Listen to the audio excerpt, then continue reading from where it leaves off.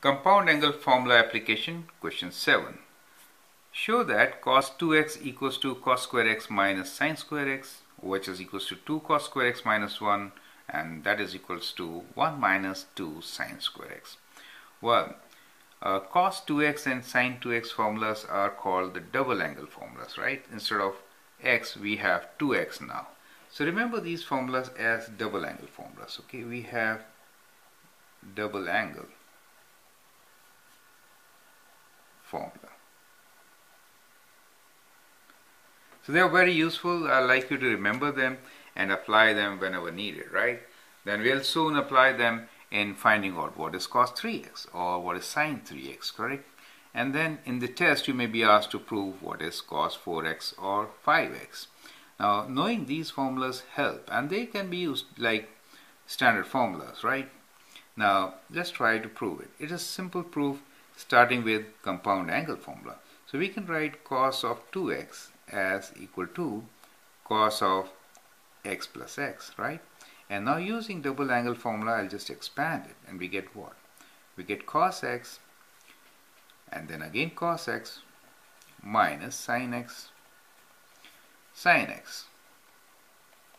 You know, cos a plus b is cos a cos b minus sin a sin b. But here both a and b are same, and therefore we get cos x minus sin x. And that gives us the first form, which is cos square x minus sin square x.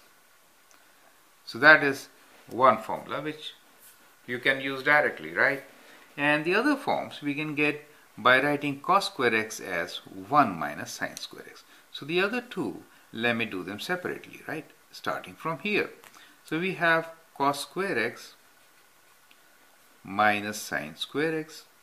So now I can write cos square x as 1 minus sin square x. And this is minus sin square x. And that gives me 1 minus 2 sin square x. So that is this one. And if I split sine, I'll get in terms of cosine, right? So this could be written as, let me rewrite this, cos square x minus sin square x, right? So this time I'll maintain cos and I'll say cos square x equals minus, and sin square x is 1 minus cos square x. So that gives me cos square x minus 1 plus cos square x, which is 2 cos square x minus 1. So this cos 2x can be written in either form, right? So it has three formulas to use. Depending on what kind of result you are looking for, you can use either of these three. Okay, that's a very important identity or formula, and it's called double angle formula. Okay.